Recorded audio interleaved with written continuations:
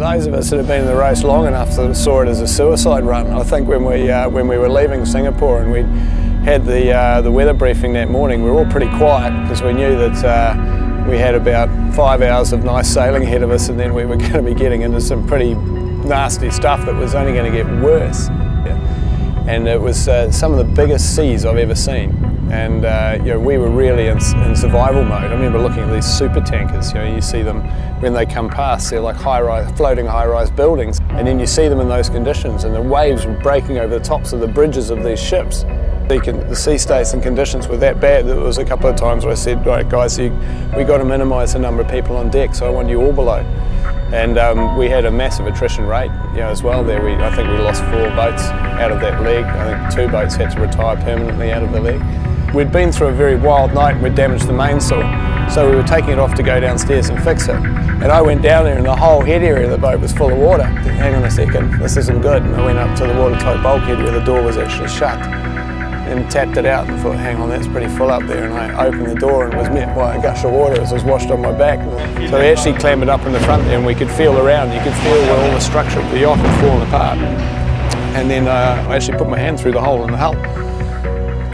But it was the same size as my boot. So I stood on the hole and got the guys to pass a Sikaflex gun through, which would glue, and glued my boot over the hole and stood there while we got the pumps up there and pumped it out.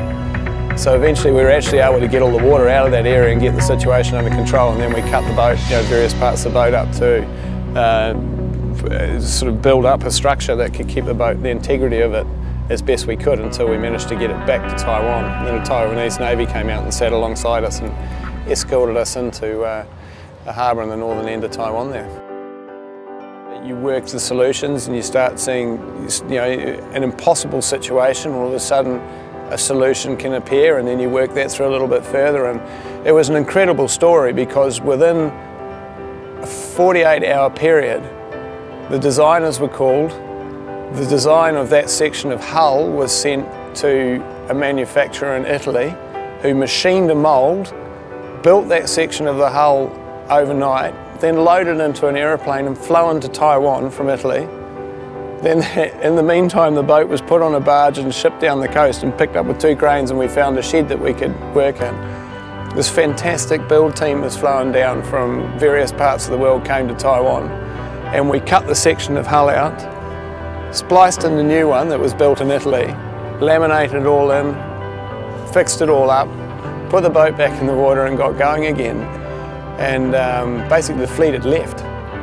So when we arrived, the fleet had left that lunchtime. So they were sailing out and we were sailing in. And then the turnaround became the next crucial part, and that was super crucial. You know, there couldn't be, you go to sea for 40 days, there could be nothing missing. So the crew stepped off, they went and had something to eat. The shore team got on there and did absolutely everything for the boat, fueled it up, re-prepared it to go to sea, changed sails, changed the mainsail, and then off we went to sea again. The Professor Axel obviously pulled a master move during that leg, which has really defined him as a navigator. But he saw an opportunity and they went for it, and it was a pretty high risk thing to do at the time, and I know there was a lot of discussions coming on and off the boat, and even when they went to go and do it, obviously they did that and ended up with a close to 360-mile lead over the rest of the fleet as they pulled that move off. But it was also a function of coming from behind, you know, sort of where they were. They could see this weather system in front of them, how it was going to affect the boats, and they had the window and the opportunity to go the other way. Some of the boats got within 4 or 5 miles of them by the time they were at Cape Horn, but they managed to sail from Cape Horn to Rio and extend again. You know, they managed to put that 4 or 5 miles back out to 40 or 50 miles. So, you know, that was not by good luck, that was just good sailing. Well, we managed to solve an insurmountable problem, let alone that you could go from that, starting behind, and then go and win the toughest leg in the race after that. So it was a pretty big time for us in that team. You know.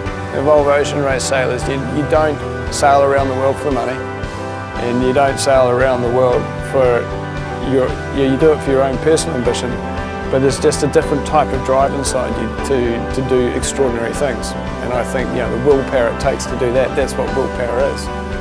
So the whole Volvo Ocean Race is just one massive, great big cooking pot of willpower. We have some very colourful people in this race.